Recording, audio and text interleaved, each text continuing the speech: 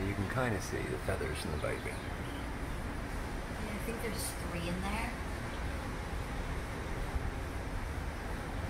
They're not very active at the moment, but yeah. Oh, we can move this side. We gotta see them.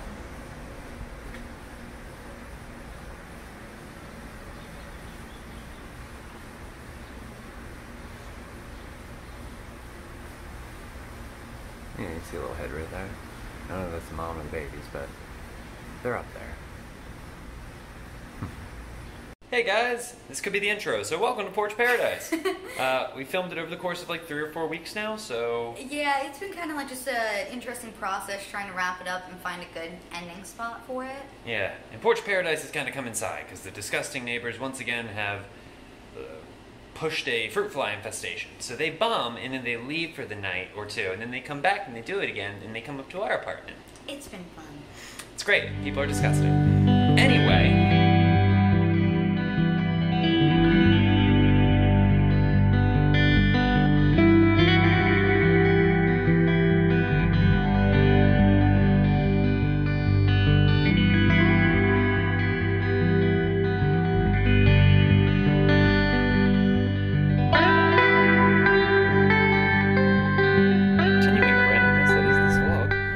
It's like 1 in the morning or 2 in the morning, and Sophia has stumbled across one of our lace wigs.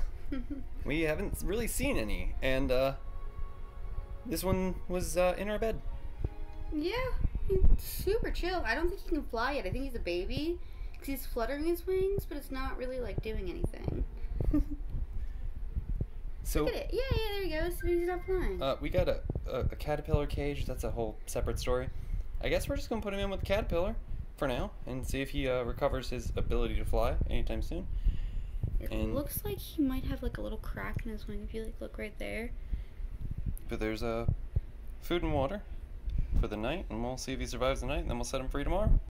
So we got the lace wig in here, as you might be able to see there. This is the caterpillar enclosure. Our little buddy here, he's got plenty of food. We got water dripping in. Little, I don't know what they're called exactly, but you fill it every 72 hours with fresh water, and they can like suck the water out of it. They use them for hermit crabs and other types of critters, but apparently lace wig, especially the larvae, are like extra hungry, and they'll eat caterpillars. So our buddy is going to join the insect hotel outside quickly right now. He's joining the insect hotel.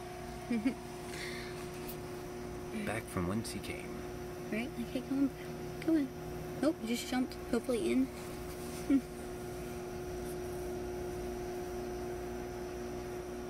Oh, yeah, he's right there. He's in the thing right there, I think.